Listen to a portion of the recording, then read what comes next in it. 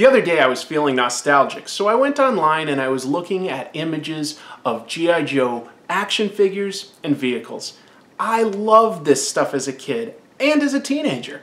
I don't have my stuff anymore, but one of the things I loved back then and still appreciate now is the excellent artwork that was on both the vehicles and the action figures. It was painted and it made things look just a little more realistic. It was action-packed and fun.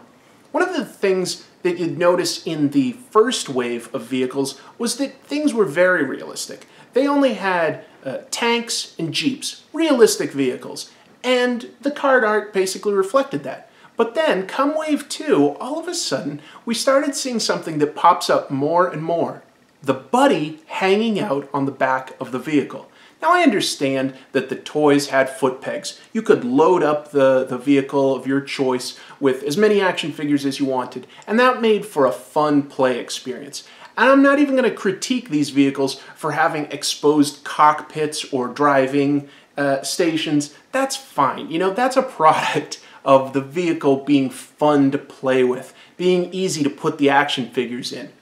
But the artwork adding an extra buddy hanging out on the back in exposed conditions or right behind a weapon or beside a cannon starts to not make as much sense. Take a look at the Cobra Hiss tank. This was wave 2, and all of a sudden we've got the leader of Cobra hanging out on the back of the vehicle, completely exposed. I guess it was just that much fun. He just couldn't say no. Here's another one, the Cobra water moccasin. Again, we've got a soldier on the side. Maybe. I think he's likely to fall off, considering how fast the thing is going, but Cobra Commander himself is hanging out there? Now, for this vehicle, we've got a guy hanging out on the back. The original vehicle that looks the exact same and is just a repaint, the original was a GI Joe vehicle called the Vamp. For Cobra, all of a sudden we've got a buddy hanging out on the back right behind the missiles. He's going to catch a whole face full of backblast. We've got the Cobra Moray. It was also known as the Hydrofoil. Plenty of buddies there. I'm not going to critique them for having a job to do, like being in the gunnery station, but take a look at Baroness and Storm Shadow. I guess they're just hanging out in the back, tossing barrels out for fun. You know what? That does kind of look like fun. As things went on, it got even crazier. We've got the Snowcat here, which is an Arctic vehicle, but then poor Alpine is hanging out there without any fur coat. The GI Joe Devilfish has Beachhead piloting it. Looks cool, but where exactly is Wetsuit standing there? Is he just holding on with his arms and letting his feet slap around in the water?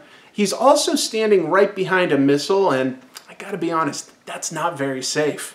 I'll give the Dreadnoks a pass. The Dreadnoks aren't too bright, so if the Dreadnoks want to hang out on the side of the Thunder Machine as they go into battle, that makes sense to me.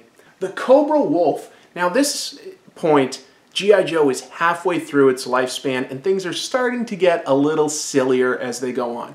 But you know what? It's an okay, unique looking Arctic vehicle, and we've got a pilot and a co-pilot in protected canopies. Then the poor Techno Viper just has to hang out and be exposed to the elements.